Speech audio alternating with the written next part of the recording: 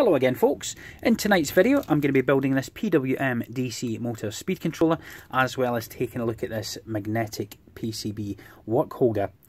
Now I will state at this point, to comply with YouTube terms and conditions, that this work holder was kindly supplied to me free of charge by Banggood.com. But as always, my review will be both honest and unbiased. So with that formality out of the way, let's have a look at the product. So what we've got here is essentially two pieces of what appears to be laser cut acrylic, and in between we've got a steel plate with this carbon fibre effect finish. To secure the whole thing together, we've got these rubber feet with Allen bolts through there and anodised blue aluminium nut, and that's basically holding the whole thing together. On the top of the plate, as you can see here, we have these four pillars. Now these of course are magnetic. And if I take you through one of them, you will see that we have a spike on top, which I'll show you what that's for in just a moment, and we've got a slot here for a PCB. Now if you look at the top half of the slot there, you can see it's slightly angled, and that's there to basically accommodate different thicknesses of PCBs. Essentially they will, it will self-adjust and prevent the PCB from moving up and down. It's quite a nice feature, that. But where I think this is going to come into its own is with these spikes on top. And if I just bring these out slightly and bring in a PCB that's got four holes, or a hole in each corner I should say, you will see that it sits very nicely on top. Now, quite a bit of pressure on there, and those magnetic pillars aren't really moving that much. Yes, of course, if you apply lots of force they will do that, but for general working, you know, the pressure of a soldering iron, it's not going to move anywhere. I'm actually surprised at how stable that actually is. But in this setup, or this configuration if you like, really nice and easy to go in and rework a board. If you're desoldering a board, you know, if you're taking a lot of components off, having it like that, you're just in and out with your desoldering pump, and you can remove your components really quickly, like so. Now it's just a case of lifting the board off and then removing your whatever component it is. So really nice little feature, those spikes. But of course we've only got two holes on here. Clearly you can't use it on a PCB that's got two holes, because it's just going to wobble like so. But once we've populated this PCB, we can bring in the pillars or the supports like so, and there's our PCB in place, nice and secure, not going to go anywhere. Slight bit of lateral movement, but of course you're going to expect that. There's no way you can fully secure it unless the pillars were square, had a square profile to them. Of course if it's a flat side, it's going to secure it a bit better, but you know, that's not going to go anywhere at all really. So what we'll do is I will do it a little bit differently tonight. I will fully populate this PCB tonight, and then we'll use the support to solder it up. So if you just bear with me, I'll go and populate this board up, and then we'll get the iron on it and get it put together. So I'll catch you in a moment. Okay, so that's all the resistors and diodes in, and I'm just going to tack these up now. Of course, it's important to make sure that if you're soldering this inverted like this, that you bend the leads over, just so they're not going to drop out and land on your workbench. Just quickly tack these up.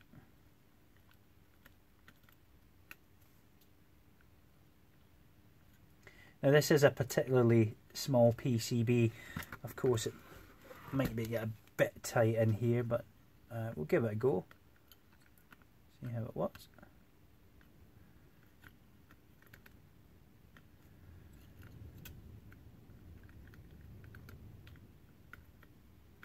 Oh, that's way too much solder on there. Get rid of that.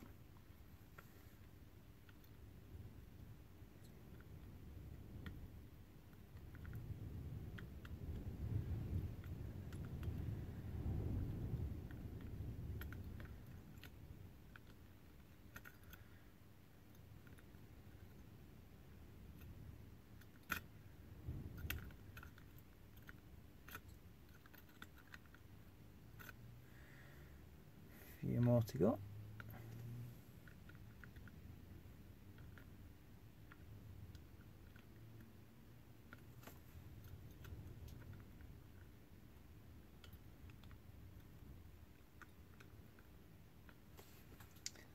I think that's about it. Okay, so let's just check that out. Yeah, a couple of components need to be realigned. That's just because I haven't bent them over properly. A little bit of pulling of solder coming through there.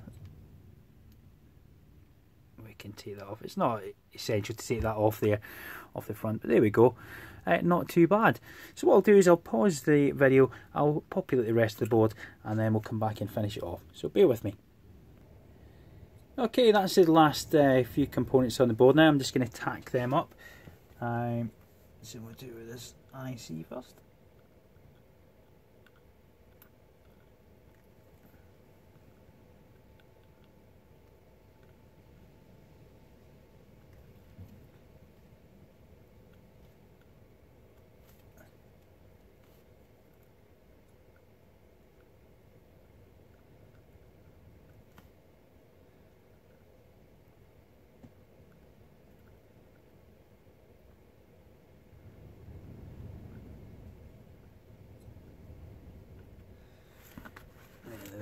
And of course you can just rotate the frame round if you need access to other parts of the board to make it a bit easier for yourself.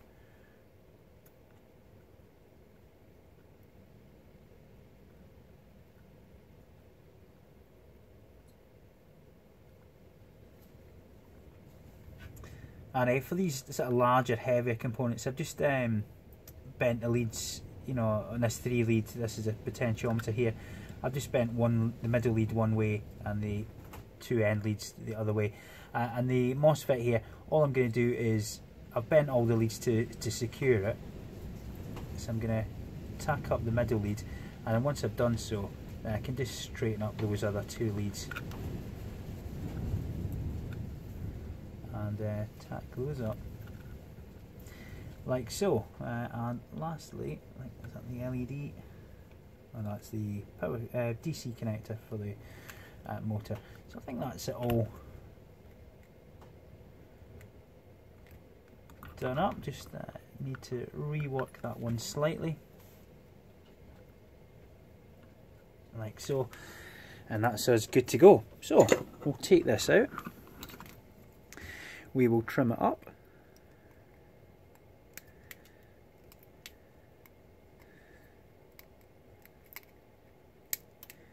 And then of course we'll test it, see if it works.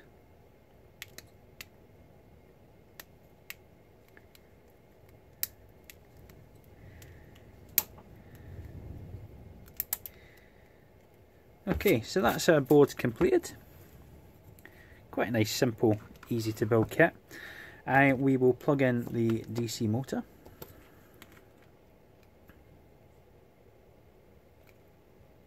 Like so. I've just put a little bit of capped on tape on there so we can hopefully see it going round. I don't know if that's on or off, but we'll soon find out. And we'll hook it up. It's a 6 volt supply required for this kit, and we do have power. And if we take the potentiometer,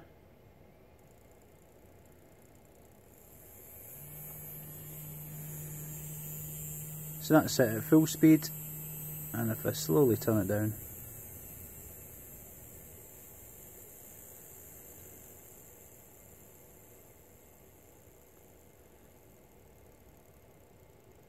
it does go down to a reasonably slow speed, and it cuts out about there.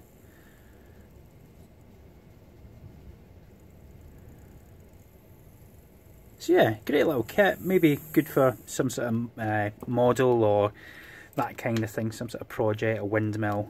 You get the idea, use it for many things.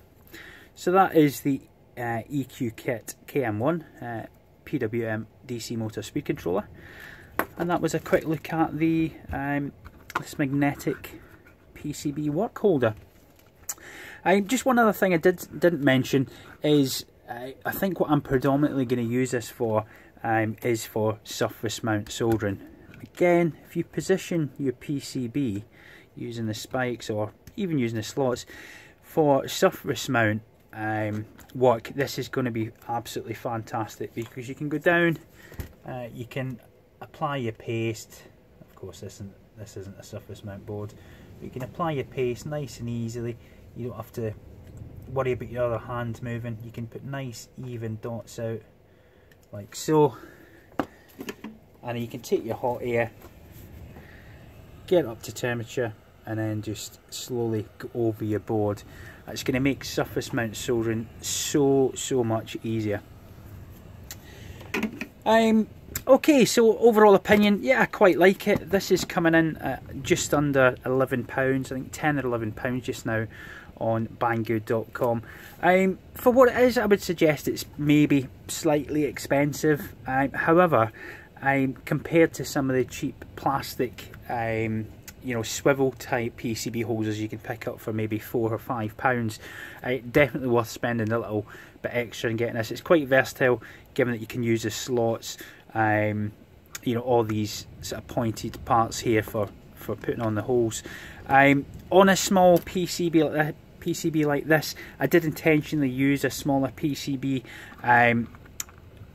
Yep, on sort of densely populated boards, when you've got a lot of leads and that, it is going to be a little bit tricky to get in about these pillars because they're so low down. However, you know, on a bigger board such as, you know, this, if it didn't have holes in it, of course you could put these pillars in and support the board using the slots.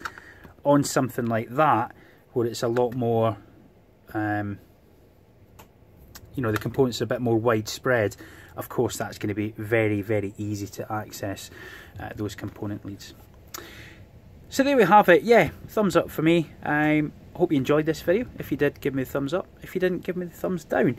If you haven't done so and you'd like to do so, as always, click on the head down here, wherever it is. And until next time, take care of yourselves and all the best. That's if I survive this storm that you may be able to hear going on outside the workshop. Take care, guys. Ta-ta.